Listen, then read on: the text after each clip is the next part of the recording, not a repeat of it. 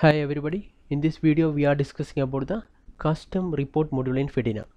Since it is an add-on module or plugin within Fedena, it has to be enabled from the accounts panel or SaaS panel. Once it is enabled, it can be accessed from data and report, custom report. Using custom report, admin or privileged employee can generate report on either student or employees or specific criteria with whatever fields has to be displayed in the report. Let us see how we can generate report for the student. For this we have to select new student report. In the page display, set the input criteria. For example, if I need to get a report of students who fall in the category as financial weak child. For this, from the input criteria, I need to select the student category, and here I have to add the student category as financial weak child. These are the categories that I had created while admitting the students. Now we have selected the input criteria as student category financial weak child. Similarly, we can choose the multiple input criteria also. Here I have to select what all the field has to be shown in the report. For example, if I want to get the field as admission number, first name, student category, course, batch,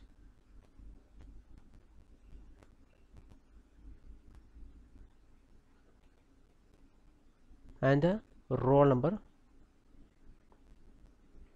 which is a new enhancement in Fedena 3.4.3. In this way we can select the fields or column of the report, and we can rearrange it by clicking on the arrows as shown, and we can even delete the field also. Once we done it, we can name the report, say student report,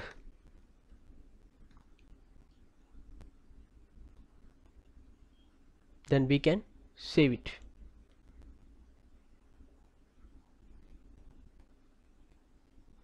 Once it is saved, it will be shown as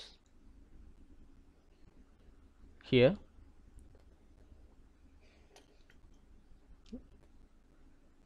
And if we click on the show report,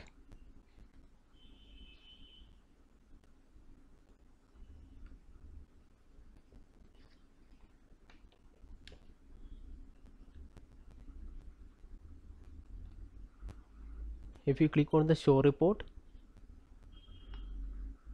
it will show the input field. This all are the field, and it will be shown as the column, and we can sort the data as per the field by clicking over the column name as shown. The main advantage of the custom report is that it is dynamic in nature. That is, if any student got admitted or archived after we had generated this report, it will also be reflected in this report. Also, we can export the report by clicking over the export CSV option. Similarly, we can generate the report for the employees by selecting new employee report and select the input criteria as well as the field. To delete the custom report, we have to click on the delete. That's all about the custom report module in Fedena. Thank you.